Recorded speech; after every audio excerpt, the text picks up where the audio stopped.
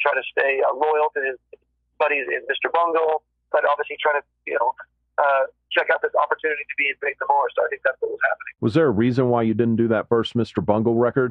Yeah, I turned it down. Wow. Yeah. Pat asked me to do it, and I probably should have done it, but it's just not my kind of music, and I have to work on things that kind of connect with me. And I just found Mr Bungle stuff just really obnoxious, and I didn't particularly like it.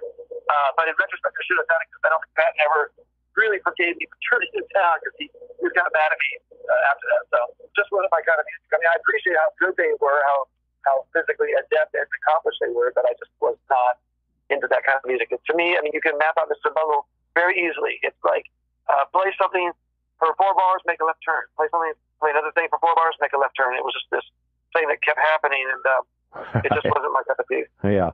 It was like sophomoric,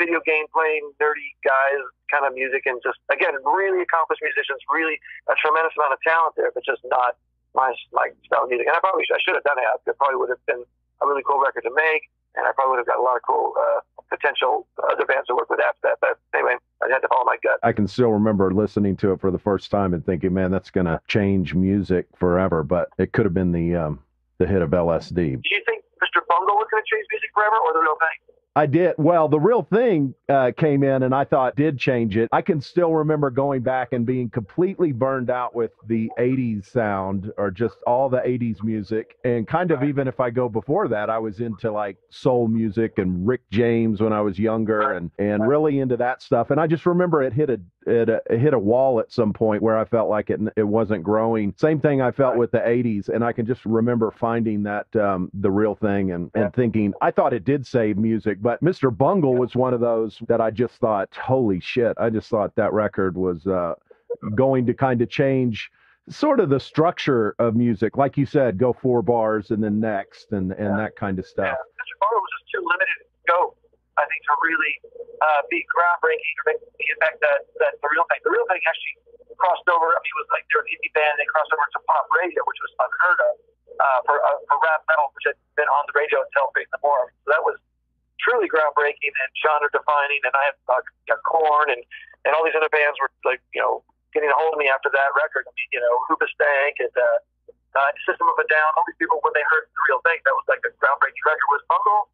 Yeah, I mean, it's just Bungle to me is just very the smaller audience. Again, still exceptional, but it's kind of like Frank Zappa. I mean, Frank Zappa was really cool, but he never really broke through the mainstream. There's a lot of cool people that or Captain Beefheart or people like that, where they inspire a lot of bands, but they never make it to the top. That ride that they took on The Real Thing seems like almost a mistake with just their style of music, just almost like a freak occurrence, rather, not a mistake, but just a freak occurrence that they hit it that big. I think you're absolutely correct. We just went from Slash to Warner Brothers, and Warner Brothers, I mean, I can't count how many times they're like, man, we love this record, but, radio's just not going to play it. Sorry, and I heard that so many times.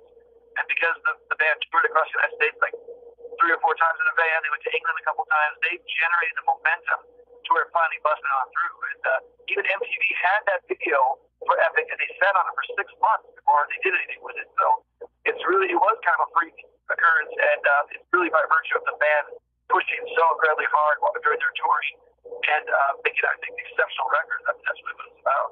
As far as Epic goes, do you have any kind of notion that you thought that song was going to blow up like that? I don't think I did. I know the band, it was really interesting because while we were making that record, all the guys in the band thought we were making a pop record. And I was like, I don't know what kind of pop music you guys listen to, but I don't think this is a pop record, because it was just so, it was metally and had rap, and so it didn't feel like a pop record to me, but they certainly thought it was, and they were correct. I came from more of a pop background. I worked on something that was more melodic and pretty and stuff like that. I mean, along with the ugly stuff too.